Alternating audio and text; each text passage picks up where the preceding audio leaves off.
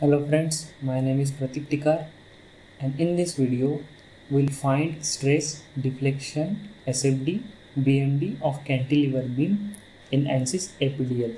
Let's start.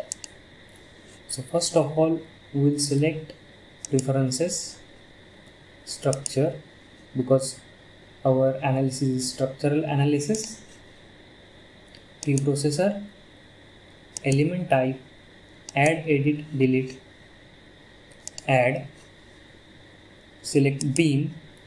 So we have two options, 2 node 188 and 3 node 189.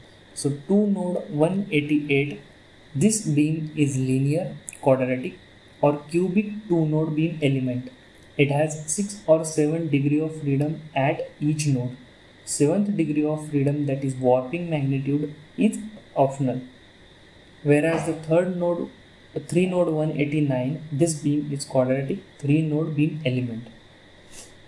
So you can select any one of this, but in this video we will select 2 node 188.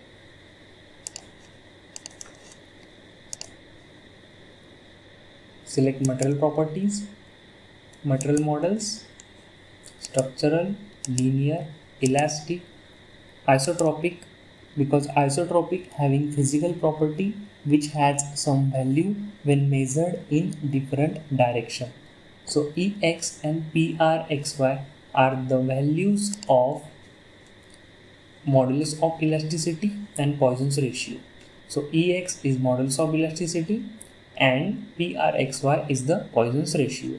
So we will convert this modulus of elasticity in Newton per mm square, because other values like force is given in the Newton, section of beam and length is given in the mm. So Ex is equals to 20 E3, that is 20 into 10 raised to 3 Newton per mm, and PRXY is 0.3. Okay, close. Then select section, beam, common section, breadth and height is given 10 by 10 mm. Here section of the beam 10 into 10 mm. You can preview here, see the beam of 10 by 10. Okay.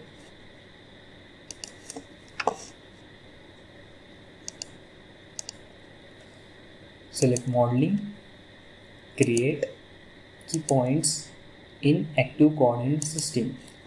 Our first key point is at origin. So coordinate of the origin is 0, 0, 0. And second key point at 100, 0, 0. The length of the beam is given, that is 100 mm. Line, lines, straight line. Select first key point and then second key point. Okay. Close the modeling option, go to meshing, mesh tool, select set option in front of lines, select line, and number of division we want to divide into. You can divide from 1 to finite. In this video I entered 50. Okay, so as you can see, it divides into 50 parts. Let's mesh it. Click on the mesh, select line. Okay. So you can view the numbering of the elements if you select your element number, key points number on. Okay. So you can see the number of elements, that is 50. We will close mesh tool from here. You can also use the cross section of the beam. For that, go to plot control, size and shape, and display of element should be on. So you can see here section of the beam. We'll off the numbering.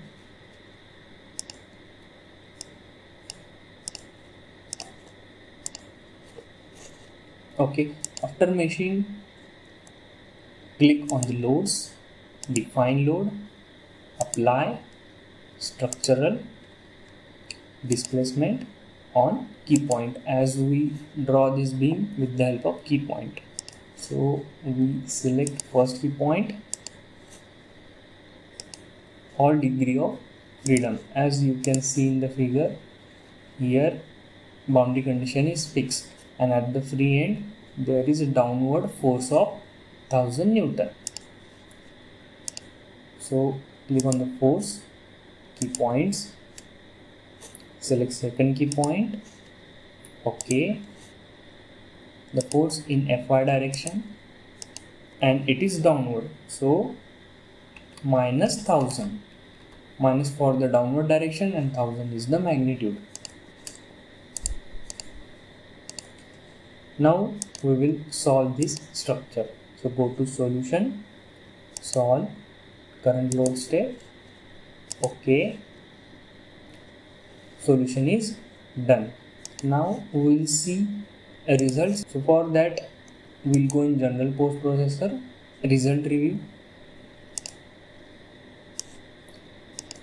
You can choose here, you can select here stress, von Mises stress, and plot result. As you can see, this is the stress structure or stress generated in the cantilever beam. Then select degree of freedom solution, displacement vector sum. This is the displacement in the cantilever beam.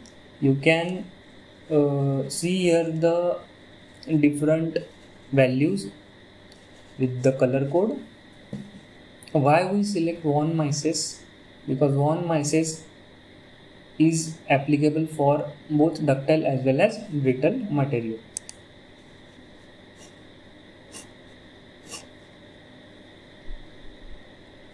Now we can go for the SFD and BMD. For that, click on the element table, define table, add by sequence number SMISC.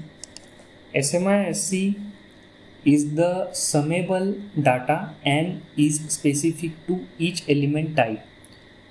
So for BMD we will select 3 and 60, and for shear force diagram we will select 6 and 19. So 3 and 16 for the BMD and 6 and 19 for the SFD. Now we'll go in the plot result, contour plot, line element result. In the first option it is already 3 selected. We'll select 16 here and we'll see bending moment diagram. Similarly, once again click on the line element result, select 6 and 19 for the shear force diagram. Thank you.